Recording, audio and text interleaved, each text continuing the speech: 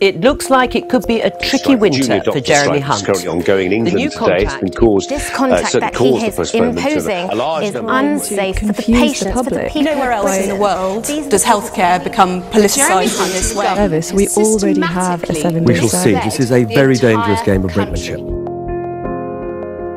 Never in the history of the NHS have junior doctors gone on all-out strike.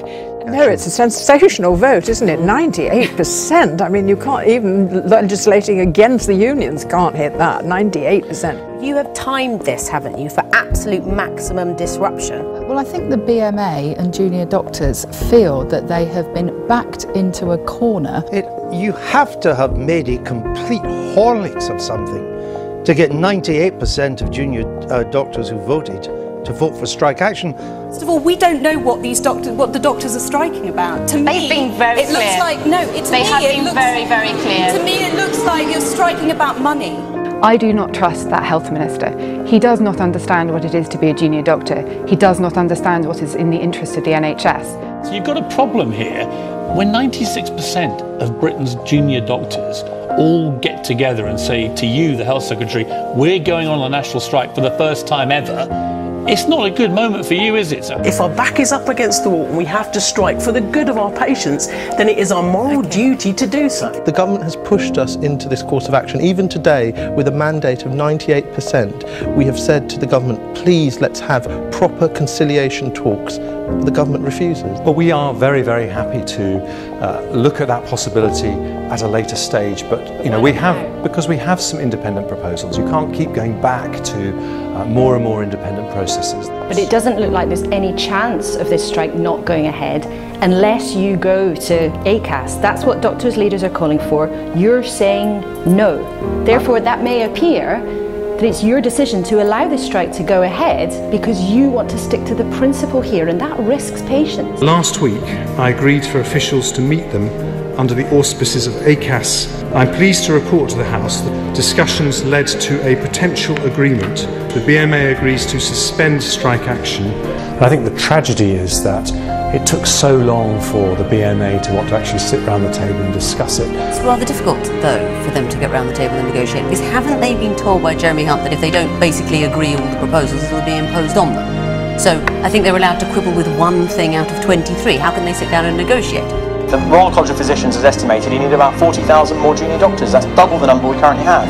And currently there's no money being offered for that, and there's no investment in that. So actually nobody said that we're going to hire more doctors. Yeah. So quite simply, you're either going to stretch the number of doctors that you currently have and endanger patients during the week, or you're going to hire double the number of doctors to deliver that sort of weekend service.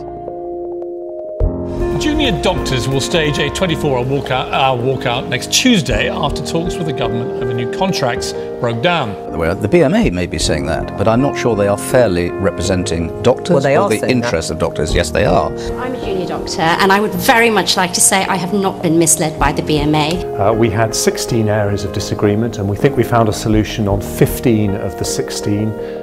Well, that's made up and I don't know where it comes from. Public opinion, according to the latest opinion polls, is very much with the doctors, as you'd expect. I mean, in a sort of basically in a punch-up between politicians and people who save lives. Who do you think people are generally going to back? But it's interesting, you're not saying this morning that you are going to impose the contract. In other words, you're hoping still that you can solve this with talks. Well, we have said that if we can't solve this problem, we have to deliver our manifesto. Mr. Speaker, the health service is devolved, but junior doctors in Scotland are not planning to strike next week.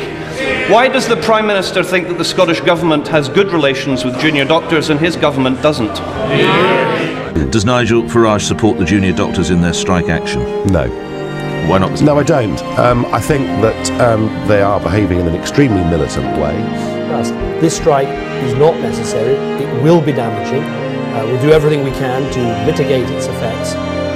They are taking advantage of the fact that most people who become junior doctors are super bright, but they've chosen not to go into the city. They have chosen not to go out and make money. They've chosen to work for the health service. The junior doctors, as I understand it, have decided to call off their strike. And when have you heard that? I think it was on the front page of the Daily Telegraph, I think. That's cool. I don't know how you read that headline. Junior doctors plan strike action. My edition said call off strike action. Well, it's unknown to Jeremy Hunt. I spoke to him at 7:20 this morning. Yes, I did, yes. What the public will need to understand is that who would they rather trust? 53,000 plus junior doctors who are saying that this contract is both unsafe and unfair for patients. 53,000 junior doctors who hold the patient's hand, their family's hand to the darkest moment of their lives, who are telling you this is unsafe, or a multimillionaire front bench Tory politician who's just probably gunning for the top job once David Cameron gives up screwing the country.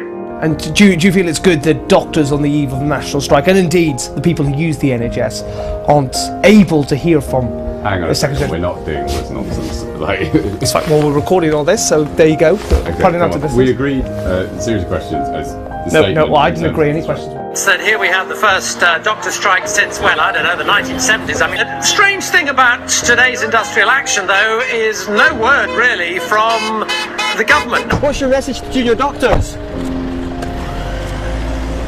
My name is Roger. I am a tax-paying member of this country, and I support the NHS. I support these doctors. I support what they are doing. This strike is right. 2 hours into the strike, though, Sandwell Hospital in the Midlands ordered these junior doctors back to work. In a letter, they said the hospital is now at escalation level 4 and is reporting an internal incident. Well, I'd like to thank the junior doctors who ignored the BMA national advice and did go back to work. The letter was actually composed yesterday, and the email was not sent out until 8:15 this morning. And the strike can only be called off if there is an unpredictable event, so this is clearly quite predictable. All we've been offered is some pay protection for a few years, and then that massive pay cut for the majority of junior doctors will come into force. We will not let that happen when the recruitment and retention of doctors is in such trouble already. It is dangerous for patients. Have you ever gone to hospital at the weekend and found it closed? What are you talking about me for? Talk to these people. No, because I'm talking about what you've just said. I just want to know if you ever... People are not working 7 days a week. No, I just want to know first where you're getting that from. Talk to the doctors. Have you ever gone to hospital and found it closed? 7 days a week. Adam, have you ever gone to hospital and found it closed?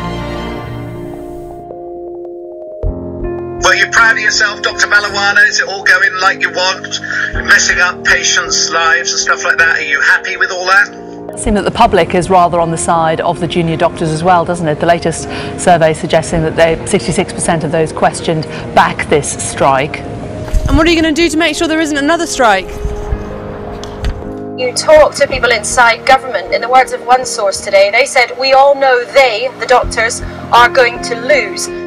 It's worth noting also that the government does actually have the power to impose these changes. It's not acceptable to have mortality rates at the weekend that are 11 to 15% higher.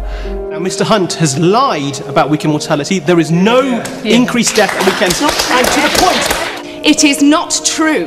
The paper that he quoted from, let me tell you, he got the data a month before that paper came out. Let's ask why. Well, the 53% of patients in this country, or people in this country, are now scared to go to the hospital on the weekend. Yeah, because they think people like you won't be there. I think number 10 know about the risks. They seem to be ignoring the risks. We already know from pilot studies of GPs' practices opening on the weekend that people don't want to see a doctor routinely on the weekend. They only want to see a doctor for an emergency, which we already have. I work in liver transplant. My patients do not want to come in on weekends for an emergency transplant. I have to say, we have to stop the scaremongering, and I will not stop going on and on about this. At no point in the study did it say this was entirely due to medical staff. We need to look at... So the service is not as bad at the weekends as the government has claimed. People have actually died because of what Jeremy Hunt has said in Parliament about 11,000 deaths each year, which he attributes to junior doctors.